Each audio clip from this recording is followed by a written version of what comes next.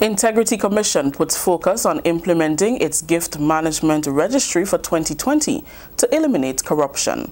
We'll have details to this story and more in the National Report.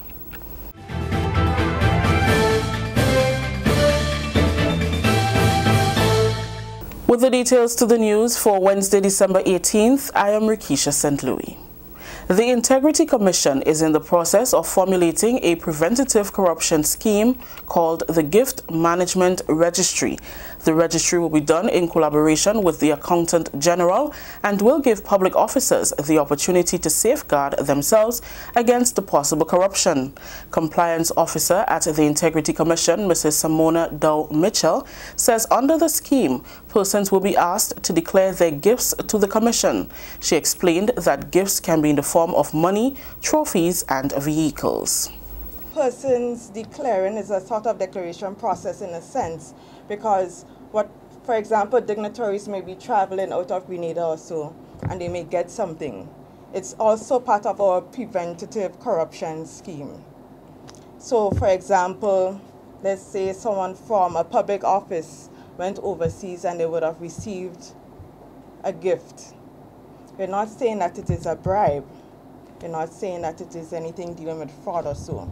But we're asking persons to declare that gift to the Integrity Commission. Is it gift as in monetary? Or it can be monetary items. Yes, so whatever it may be. It can be a vacation for your family. It can be a brand new car. It can be a $1,000 check. So any gift, whatever it may be. So the responsibility of that public officer is to declare this gift to the Integrity Commission. Following the declaration, the Commission will determine whether the gift is personal or state-owned. The Commission will also take into consideration gifts that were presented from foreign nationals. When the Integrity Commission decides, okay, based on probably the reason why the person would have received that gift or the value of that gift, and then it will either go to the Accountant General or it may go to that person's office. For example, it can be a trophy. We also are sensitive to, for example, the Chinese persons. We know it is something cultural, that you cannot refuse a gift because they may take it personal. And of course, we don't want to offend anyone. So the Integrity Commission also understands that some gifts, we wouldn't expect for persons to refuse them because of the nature of it. She reiterated that the gift registry will be implemented as a preventative scheme against corruption. To safeguard yourself as a person and your integrity, you will present that gift to the Integrity Commission, and then the Commission will decide what next to do with it. If you decide, if a process like this wasn't in place and you decide to keep that gift, Mr. A might come back and say, remember what I gave you, you know, and I need a little favor from you, or my friend need a favor from you. All that can be corruption. So this process is a preventative process, so it can save persons' integrity. Public education on the registry will continue in 2020.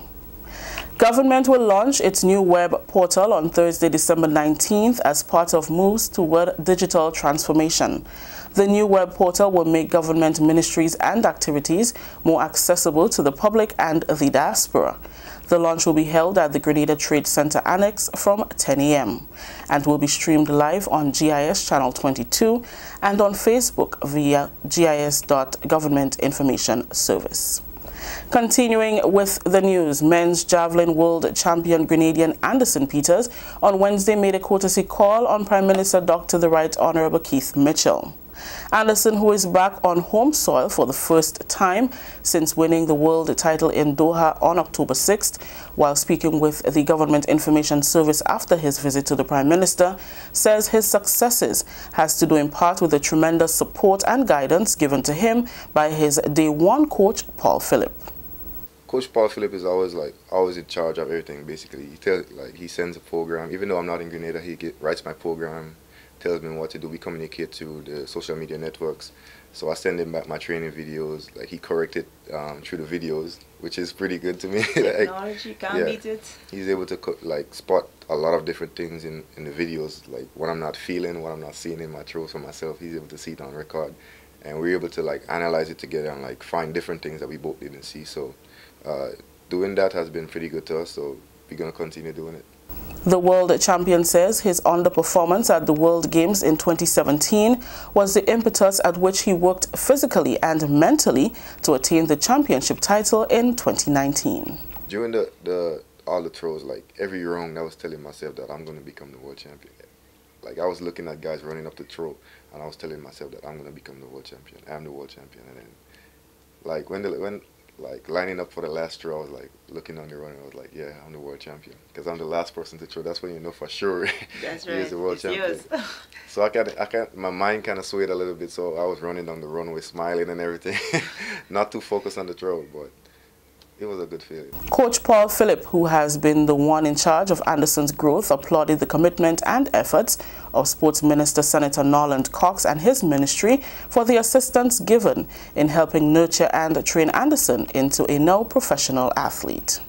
The ministry has been very good to us in allowing us to be using the facility at will. Okay. At Lasages, we have keys to the building. Right. And we call from time to time to ask for, maybe we want to adjust something on the ground. We never turn down. They always say, well, okay, go ahead once it's not, okay. You know what I mean? So the ministry has been supportive. Now with all the successes, I think from 2016, I can say that there has been a really, really good relationship developing up to now. This is the National Report. We'll have more news after the break.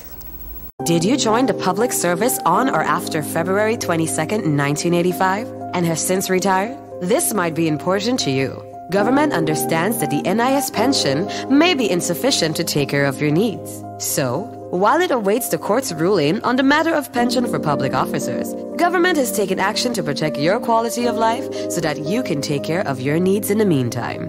Persons who joined the public service on or after February 22nd, 1985 and serve continuously in an established position for a minimum 26 years and 8 months and retired at age 60 may be eligible to receive an advance payment, which when combined with NIS represents 70% of their last salary. For more information, call or visit the Pension Secretariat in the Department of Public Administration, Ministerial Complex, 440-3767. Welcome back. Over 20 agriculture workers and stakeholders were enlightened on the development of a proper business plan in an effort to ensuring the successful implementation and rollout of the Agricom project. We get more in this report from Karima Lewis. After some minor setbacks, the Ministry of Agriculture and Lands is forging ahead with its OECS Regional Tourism Competitiveness Project, Agricom, as it hosted a business plan development workshop for some staff members of the Ministry of Agriculture and other stakeholders. The Agricom project is a World Bank financed initiative geared at enhancing access to markets and sales for competitively selected farmers, fishers, as well as their allied aggregators and agro-processors. The one-day workshop, which was held on Tuesday at the Ministry of Agriculture's conference room in partnership with the Food and Agriculture Organization, was aimed at strengthening capacity to build business plans for farmers and other agriculture stakeholders. A total of 20 participants from inside and outside of the ministry benefited from the workshop. According to project coordinator Gregory Delsol, this workshop ties in well with Component 3 of the Agricom project. This initiative that we're doing here today is part of Component 3, and that is building capacity both within the Ministry of Agriculture and outside of the Ministry of Agriculture to do business planning, because farmers are business people as well, and agriculture sector people are business people as well, and they also need to plan for their business. And business plan writing, business plan implementation, business plan development is part of what we aim to do to strengthen the sector, to build the sector.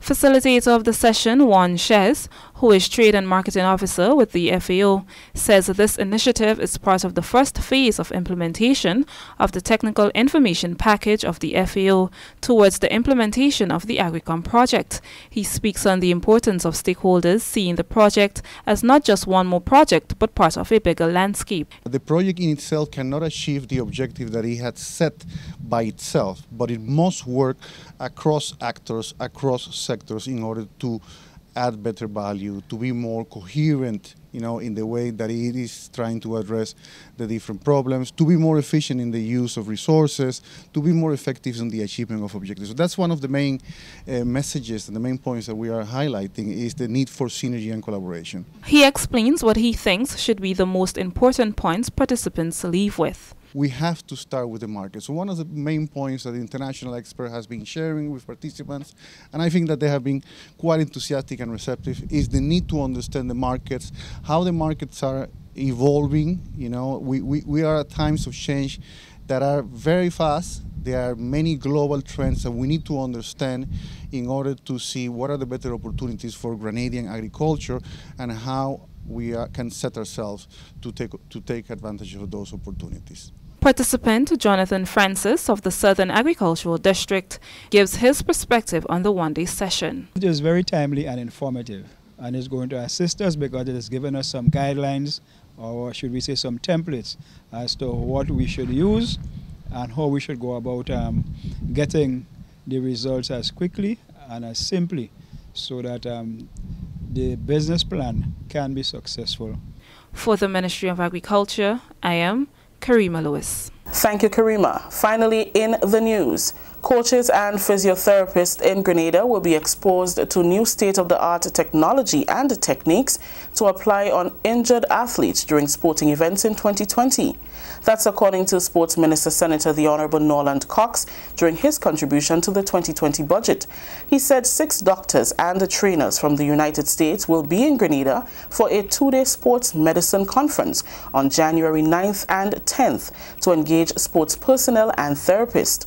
This is all geared towards improving the organization and execution of sporting events going forward. This will be a conference where our physiotherapists, the doctors who work with athletics, our coaches, they are going to be engaged with sports medicine doctors coming from the United States, 6 doctors and trainers coming from the United States, and we'll sit for 2 days they'll be exposed to new techniques in terms of dealing with concussion, how to identify injury, how to treat those injuries to ensure that our athletes are better prepared for the field of play. Mr. President, we think this is a very important conference, and also we have given some commitment to have it as an annual activity. Senator Cox said our athletes are performing exceptional locally and internationally. Therefore, there is need to improve how they are treated and cared for during and after an injury. There are new technologies. New technologies. One doctor was saying to me that they have a phone now, an X-ray unit the size of a phone. They could go directly on the field with that and to check an athlete to see if something is wrong with an portable X-ray. So that is the direction in which we are going, and we welcome those developments, and we believe that this is a very important conference that's going to happen early January, Mr. President. That story just ended the national report for today, Wednesday, December 18th. Let's recap the top story. Integrity Commission puts focus on implementing its gift management registry for 2020 to eliminate corruption. On behalf of the entire news team here at the Government Information Service, I am Rakisha St. Louis saying thank you for joining us. Until next time.